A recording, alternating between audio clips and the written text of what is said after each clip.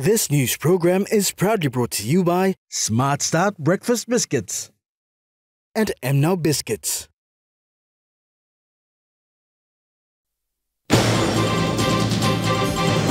MVIL pays interim dividend of 22.82 million to KCH. PM Marape says the country is ready to receive Indian Prime Minister. And MRDC officially opens a new computer lab for Kikori Secondary School.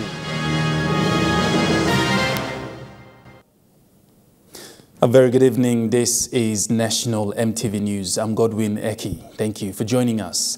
Prime Minister James Marape on the launching night of the Special Economic Zone Summit stated that a few areas have been identified to be potential locations for the establishment of Special Economic Zone in the country. And let me announce tonight, Minister Maru knows few sites who are ready, especially those who are closest to port, closest to airport, closest to existing power, closest to telecommunication facility. This site will be given push at the very earliest. That includes Central, West Sepik, East New Britain, Moro Bay, as well as Manus as a tax-free province, and one or two pioneer in this SEZ like EU and others will be given support. But first thing first, those that are lowest hanging fruit in as far as development is concerned, where enabling infrastructures are closest or available, we will get to work in the first instance. Motor Vehicle Insurance Limited has made a payment of interim dividend of 22.82 million kina from an unaudited net operating profit of 91.2 million kina for the 2022 financial year to the Kumul Consolidated Holdings Managing Director, Professor David Kavanagh in the presence of the Minister for State Enterprises, William Duma, today in Port Moresby.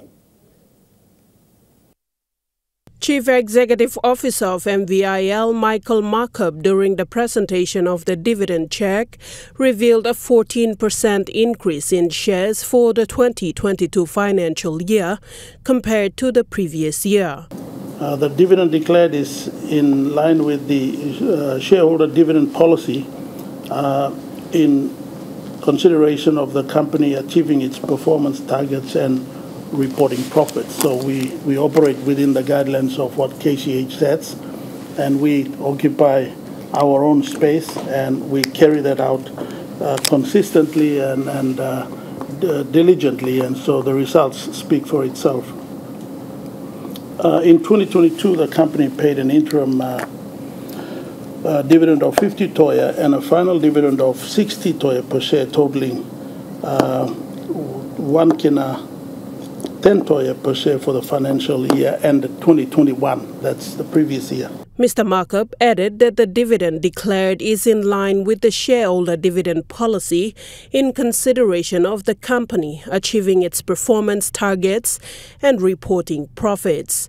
CEO Markup, in the presence of the Minister responsible, William Duma, gave a rundown on the statistics for the dividend payment made to the state in the last 4 years.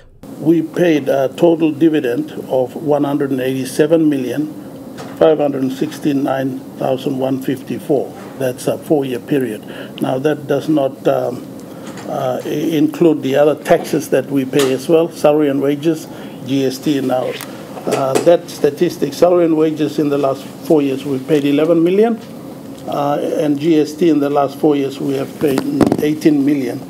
Corporate taxes of 15 million. So a total of 231 million in the last 4 years have been delivered to KCH and also to the government of PNG. State Enterprises Minister William Duma commended the MVIL CEO and the Board of Directors and the staff for delivering the results. I'm very pleased with what you've done, and I can confidently say that with your continued efforts, the way you're able to manage those fraudulent claims and the way you're able to manage efficiency, your turnaround in managing claims and all the others, within the next couple of years, I can confidently predict that you may be able to reach, you should be able to reach the 100 million kina mark. Minister Duma further elaborated on the significance of the SOE companies and the impact they have towards the growth of the economy. SOEs employ more than 4,000 people with net assets of more than 4 billion. So you're a strong contributor to the economy, in case you don't realize this. Minister Duma revealed that with the tremendous efforts displayed by MVIL, he is confident that MVIL can reach 100 million kina profit in the next few years. Sharon Engnui, National EMTV News. Minister for State Enterprises William Duma today revealed that a 6-month rescue package has been approved by the National Executive Council to address the issues of continuous power outages in the country. Minister responsible for the SOE PNG Power Limited today revealed that they are awaiting funding allocation from the national government to execute some of the strategies they have in place to address the power outage issues experienced widely around the country. Power disruptions, we went to Cabinet, brought a 6-month rescue package to Cabinet for its endorsements. Cabinet approved that proposal, and it also approved the release of funding. As soon as the funding is available, all those changes will be implemented. Minister Duma revealed that meetings have been held every week to look at some of the best ways to address the issues and gave a brief on some of the things that need to be rectified. I must say that we've been meeting nearly every weekend simply to look at the problems being encountered at PNG Power. We've not been sitting back. We've done a lot of review, there's a lot of literature. We now know exactly where the problems are. It's a combination of aging infrastructure, a combination of incompetence in the SOE at PNG Power, duplication of positions, some corrupt practices, the all works. You have a toxic environment there, but that does not mean that we cannot fix it. We've worked very, very hard. Got a team led by KCH. They've independently studied the literature, workshop the issues. They've left out PNG Power for the time being.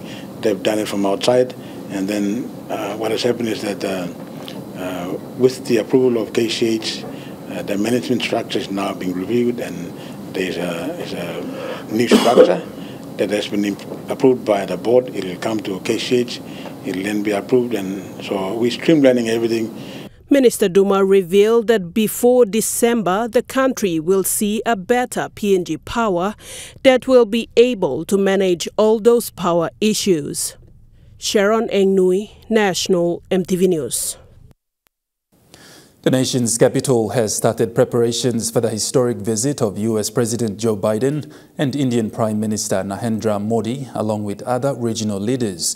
A bilateral meet will be held with both countries, along with the Forum for India-Pacific Island Cooperation meet. Marape appealed to the country to appreciate the visits as national and global interest will be a major topic of conversations to the world leaders. Minister, the Honourable Peter Semalili. Prime Minister James Marape, surrounded by the Working Committee members and other parliamentary leaders, met with the media. Marape's main agenda was the visit of U.S. President Joe Biden and Indian Prime Minister Narendra Modi. The visit of U.S. President Joe Biden and Indian Prime Minister Narendra Modi has been touted as historic and unprecedented, and Prime Minister James Marape, without being too specific, gave some indication of the topics that would be discussed during the bilateral meet. Our national interests as well as our regional interests would be placed to both leaders. In the FIBIC meeting, Pacific and India has always been in dialogue.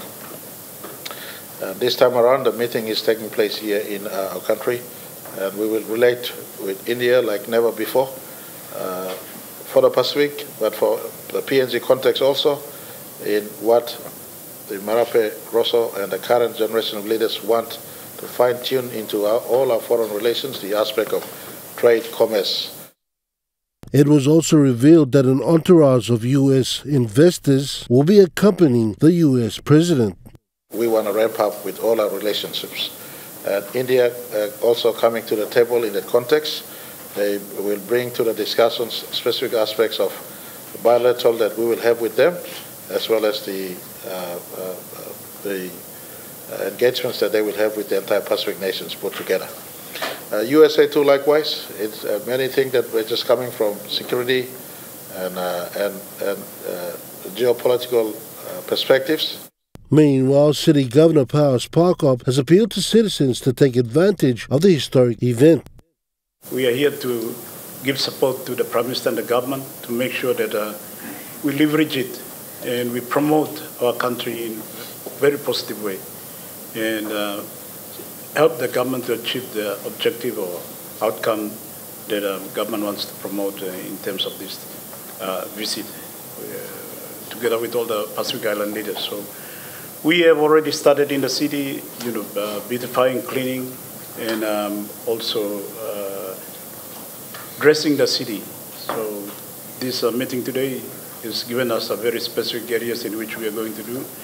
Specific details about the visit were not given by the Prime Minister, and Marape has told the media that another press conference will be held later this week for announcement of details. Rocky Iso, National EMTV News. The swearing-in ceremony of certified practicing accountant members and alternate members of the Accountant Registration Board of PNG was held today at the Airways Hotel in Port Moresby. A total of 13 out of 16 board members were sworn in. The Accounts Registration Board of PNG were all smiles today as they prepared to be sworn in. At the same time, the board is continuing its push on improving standards, as revealed today during the swearing-in ceremony. It began with the Auditor General of PNG and ex-officio chairman of the Accounts Registration Board of PNG, Gordon Kega, welcoming the new board members and gave a legal interpretation on their functions. As prescribed in Section 9 of the Act, each appointed member and alternate member of the board shall take an oath or make an affirmation before the minister or the persons appointed by the minister, and this should be done before a member enters into duties of his or her office. The minister responsible for the Accounts Registration Board of PNG is the Prime Minister, who was unable to be present and graciously appointed the member for Ungai Bena, Minister assisting the Prime Minister, Kinoka Feo, to speak. One of our biggest problems is evasion of taxes, contributing to reduced revenue. And accountants play a big role in that as well. Ensuring that the right tax returns are made and submitted to IRC, honest reports are made. That's one of our biggest challenges. In taking the stage, Chairman for CPA PNG, Richard Kuna, called on the Minister assisting the Prime Minister and Ungai Bena MP, Kinoka Feo, to be CPA's mouthpiece on the floor of Parliament for the amendment of the Accountant Act 1996. We've got a very good connection going through. We've got many things planned or thinking of, and including important piece of legislation that's going to get through. So we would want to think that you would be the minister taking it to the floor of Parliament. So thank you for your support. The members sworn in today are no strangers to having a seat on the board, as they have served on other boards before, and while taking their oath of office, they were reminded to serve with distinction and honour. Rocky Iso, National EMTV News. Kikori Secondary School in Gulf Province is now the first school to have a new computer lab with 24 new computers. This facility was built by the Mineral Resources Development Company for students to use in accessing the internet for their studies. The Managing Director for MRDC, Augustine Mano, was present to officially open the new computer lab facility. Present today at the official opening of the computer lab were MRDC representatives, staff, students and parents of Kikori Secondary School. It's the cutting of the ribbon. The Managing Director for MRDC, Augustine Mano, officially opened the new computer lab and thanked the school board, principal and the director for Segment 7 for their cooperation and support in putting up this facility. He says the only way to bring changes to remote areas is to educate the young generation. With the aim of setting education as a top priority for project-impacted areas, Mr. Mano confirmed that about 7.8 million kina will be used to build classrooms for all the primary schools in the project-impacted areas. And the people must not be left behind. And the only way we can do justice to the people of Kikori is to educate the young generation so that they are prepared for these changes. If those of us in position of responsibility, position of power, if we cannot do this, we have failed in our duty. That is why last year we did an ambitious plan to educate the mass of people of Kikori. And remember, MRDC's team is we leave no one behind in education. This new facility will have a positive impact in the teaching and learning of students and teachers at Kikori. This was stressed by the school principal, Uleki Uamo. The new facility brings us on par with the rest of the country. It has been a dream among our students, staffs, and I think Kikori Secondary would be the only school to have a state-of-the-art facility in Gulf Province. Estagane, National EMTV News. National EMTV News continues after the break. Stay with us.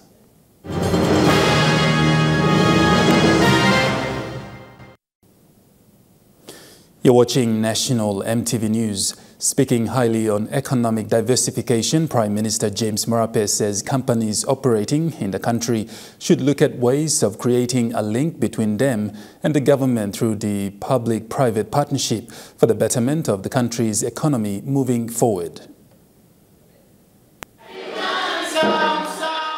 According to PM Marape, despite having a deficit budget, the economy is still progressing well. The economy is a 113 billion kina economy. That's a growth of 33 billion.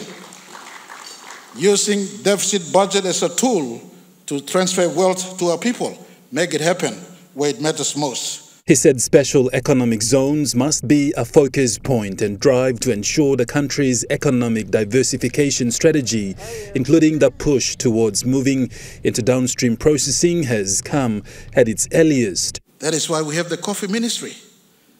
Papua New Guinea, your own land. Why can't you produce the coffee that the market ever ready, available?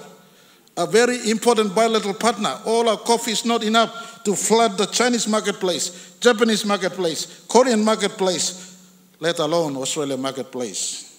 Marape is urging for a stronger establishment of the private-public partnership to be developed so as to help boost the country's economy moving forward. In the manufacturing sector, they've heard our cry to be now moving towards manufacturing in a big way. No more export of raw products to the marketplace. We want to export finished product. They're coming with a team of manufacturers. Are we ready is the big question. Are we ready is the big question. Are we ready in the provinces? Prime Minister James Marape has been vocal on downstream processing as well as increasing the production of various types of cash crops in the country. Coffee has captured the attention as one of the cash crops worth millions of kina. Marape added that while the world is hungry for coffee, PNG has been challenged to increase its coffee production. As the government's attention focuses on special economic zones and moving away from non-renewable resources to renewable resources to growing the country's economy, the focus now is on cash crops. An industry worth millions of kina, the coffee industry has now come under the limelight, as Prime Minister James Marape highlighted during the SEZ Summit launch.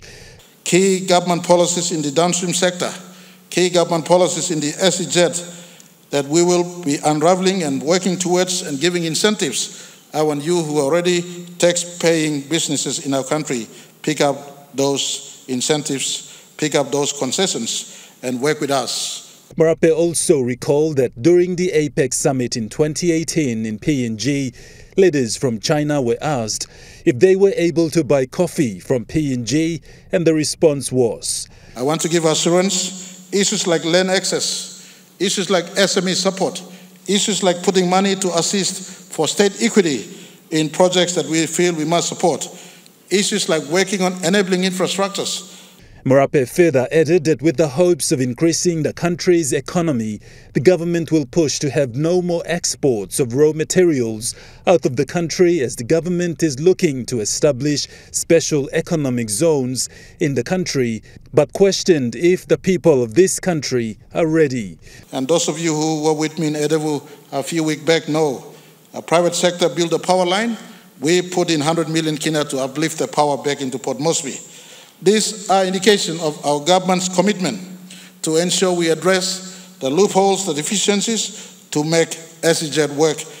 Prime Minister Marape has challenged the new coffee minister, Joe Cooley, and his ministry to work extra hard and to increase the production of coffee as the world awaits to receive fresh quality coffee from PNG. Health workers in West New Britain province are into their second day today with the rollout of their vaccination program. They have been challenged by the World Health Organization to reach a target of 85% and are appealing to parents to bring in their children from young age to 5 years old to the health facilities for vaccination to protect the children from polio, measles and rubella. Following the official launching of the vaccination program by the Governor of West New Britain, Sasindra Mutuvel, the health team from the province commenced their motorcade awareness yesterday.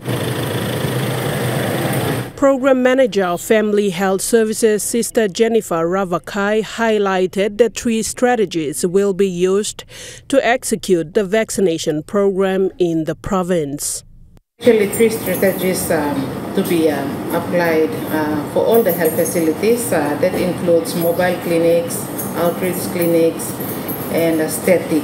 So 38 facilities will have all static clinics, and they have all, teams that will be going out doing mobile and outreach clinics. And the town area, market area, church area, those are special places where that are also included in under those health facilities who will be taking part. So the town area, Kisera area, all these areas, it's under Kimbe Urban Clinic, so they will have teams mobilized to these areas. According to Sister Ravakai, the last 2 immunization programs have dropped, and she made an appeal to parents to bring in children aged 0 to 5 years old to get vaccinated.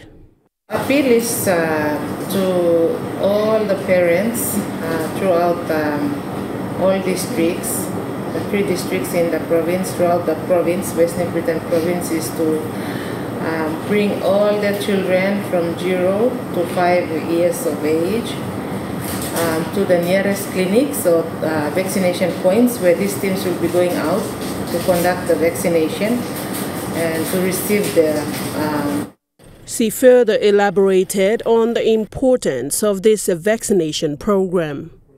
Vaccination is very important as targeting the children under 5 years, because the children under 5 years have low immunity and they are vulnerable to catching childhood diseases like measles, rubella, polio, TB, whooping cough.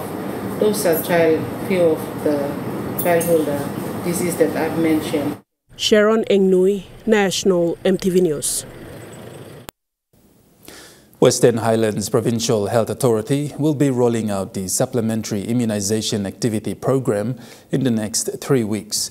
This follows the launching of the measles, rubella and polio supplementary immunization activity program yesterday in Mount Hagen. It was revealed that a lot of children in Western Highlands Province who are under the age of 5 have not been vaccinated. Health officials in Mount Hagen also clarify that there are 9 different types of vaccinations that the children would need, apart from measles and polio vaccinations. Local leaders in all 4 districts of Western Highlands Province are being challenged to encourage their people to bring in their children for immunization. People are also being urged to ensure no child is left out when health teams visit their areas. Vitamin A drops are also being administered in order to prevent eye problems for the children. This program is free of charge and is initiated by the National Health Department to save the lives of Papua New Guinean children. Florence Jonduo, National EMTV News.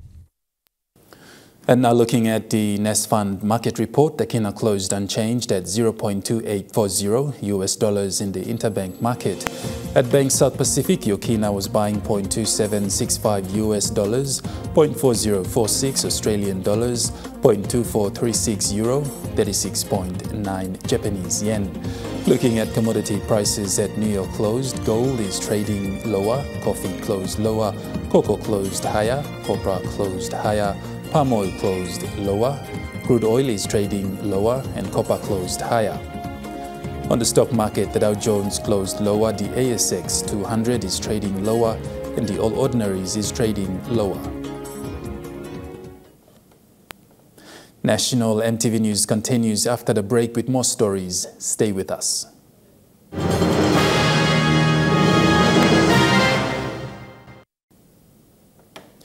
You're watching National EMTV News. A key enabler for special economic zone in the country is telecommunication solutions. Papua New Guinea telecommunications provider, Telecom Limited CEO Amos Tepi has provided information on this at the Special Economic Zone Summit this afternoon. As the telecommunication service provider for Papua New Guinea, they are ready to partner with the Special Economic Zone projects. Telecom Limited CEO Amos Tepi highlighted this at the summit this afternoon. Some of the enablers for our SEZ communication services that we would like to announce here is we do fully redundant high-speed broadband internet services. We provide that. We also do value-added services, customer type business and engine solutions. We do quarter-trail play station, smart concept like smartphone, TV. CEO Tepi emphasized on the enablers for SEZ communication services. Etc. We also provide all the communication through our microwave link, which is extending into our SEZ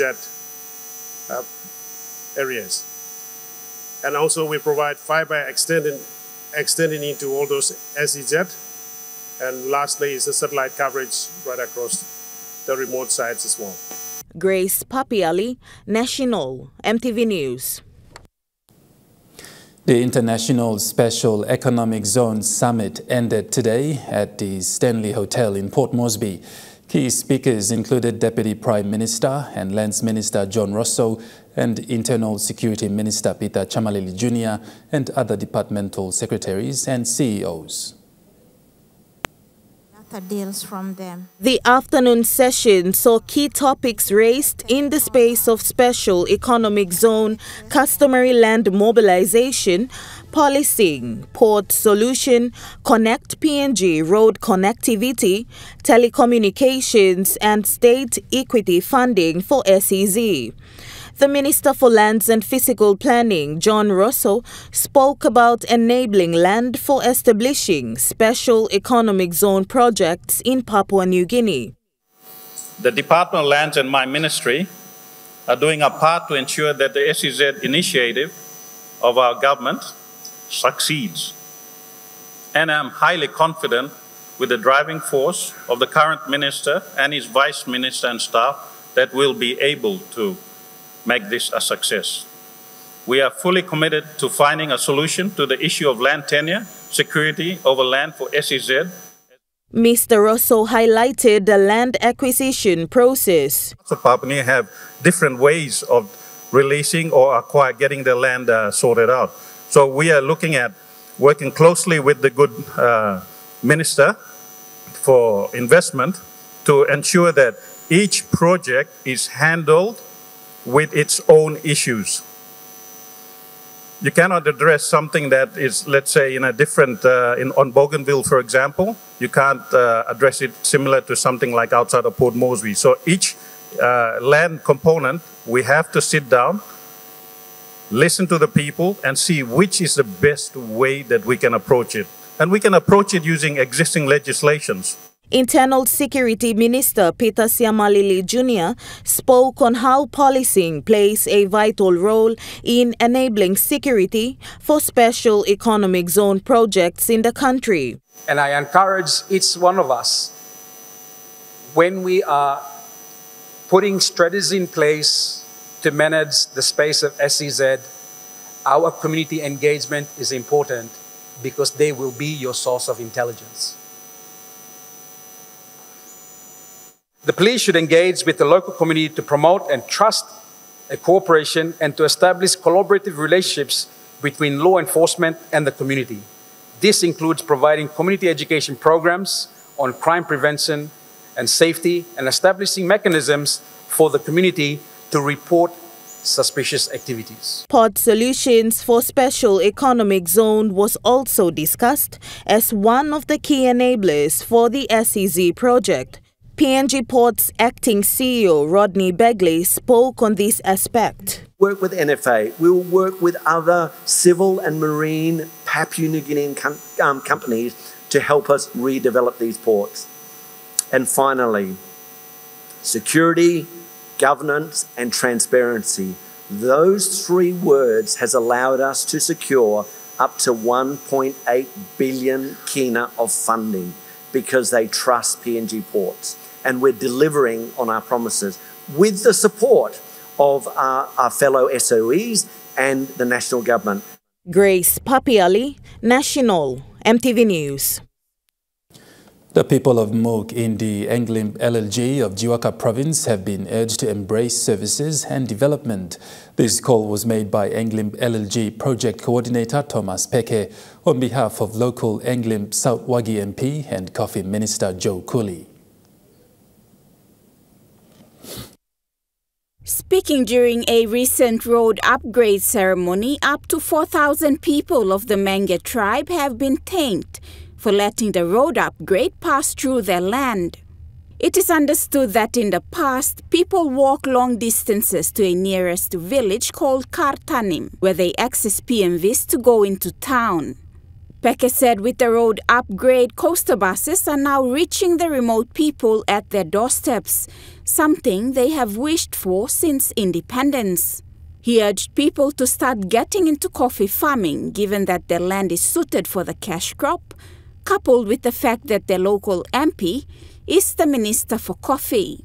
With 3.5 kilometers of road already upgraded, Peke said another 3.5 kilometers is yet to be done. He thanked the people for their cooperation in releasing their land, homes and coffee plots for the road upgrade. Mothers and women folk in the village have expressed appreciation for the development. Florence John Doe, National EMTV News. You're watching National EMTV News. Trukai Sports is next. Stay with us.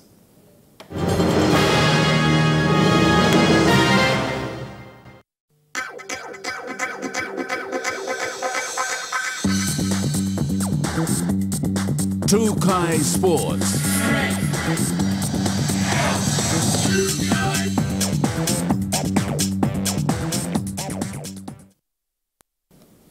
Welcome to Trukai Sports.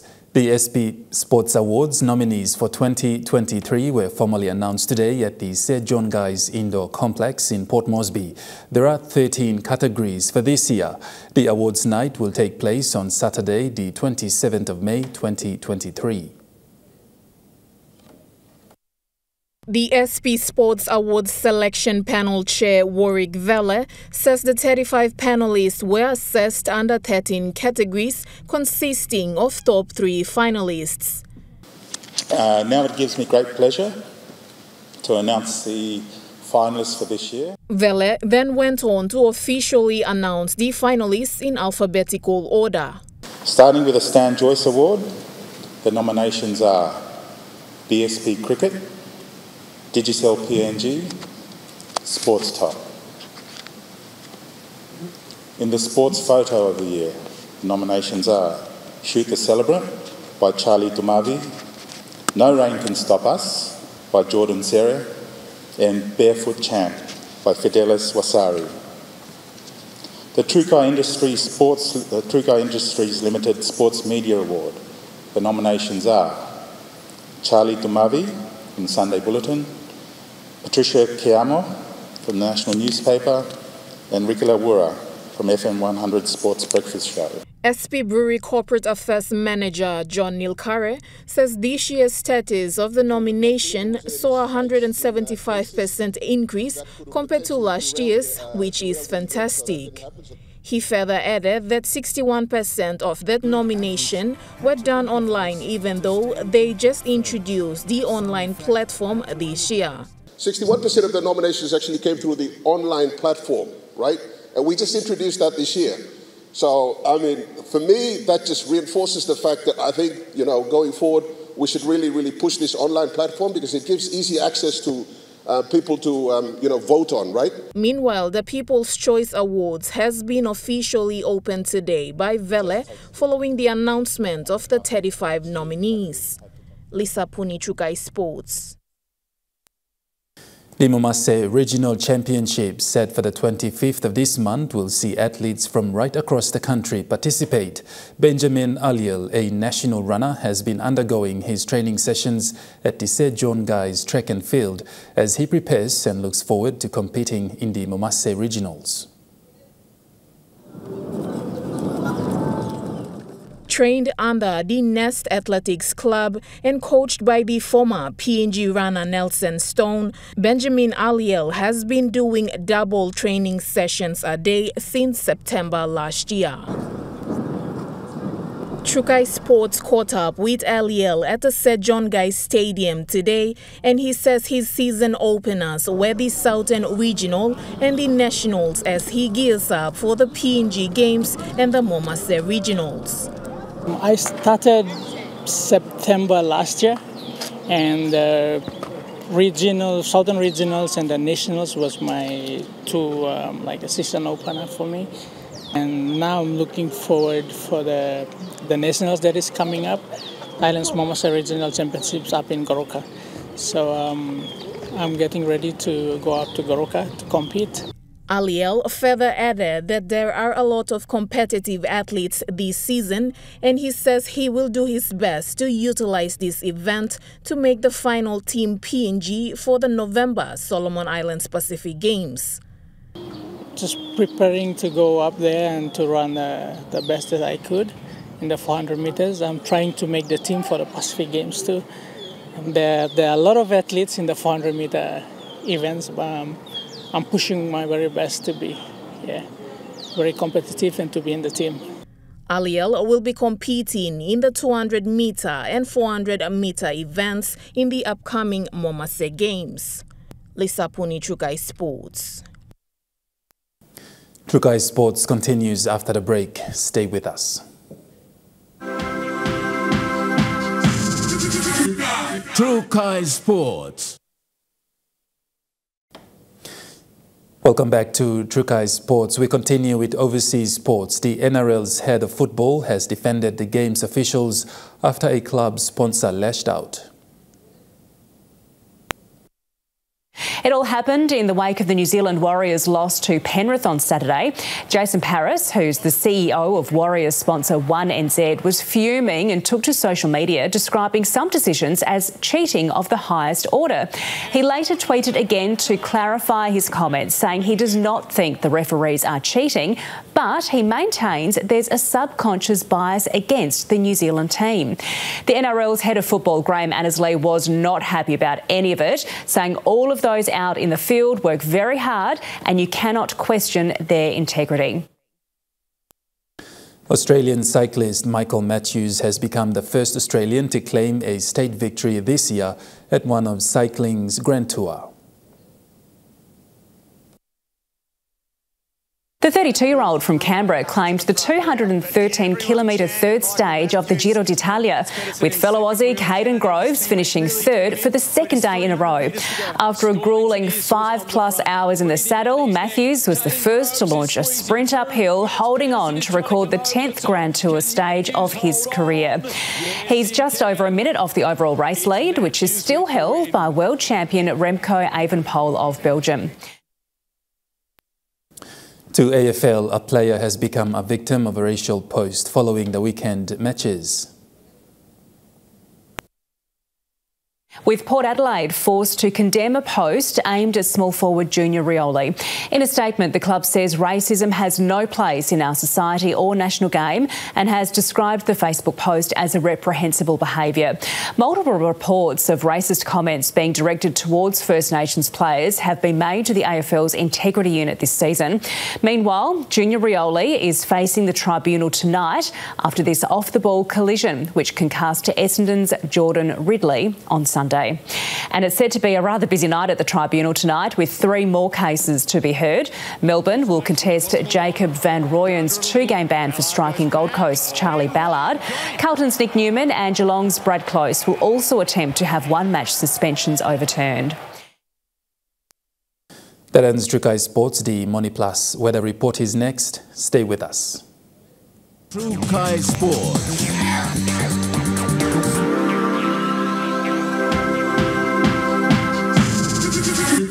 Trukai Sports.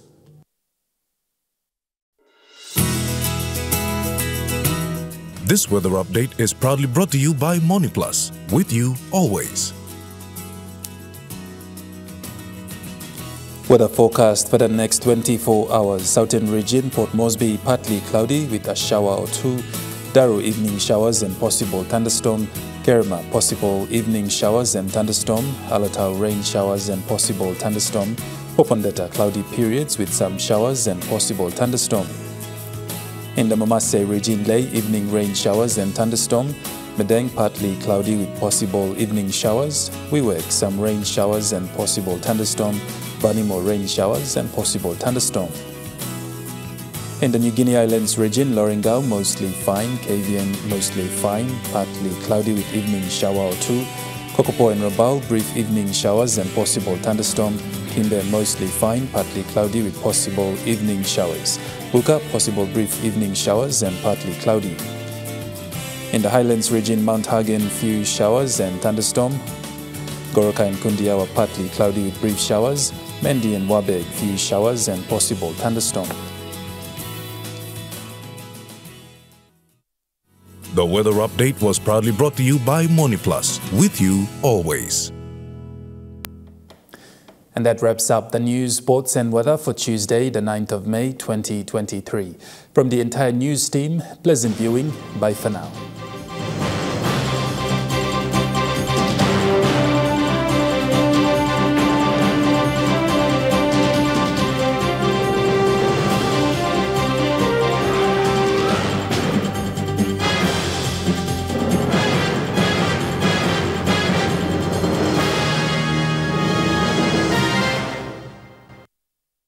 This news program was proudly brought to you by Smart Start Breakfast Biscuits and Gold Nuggets.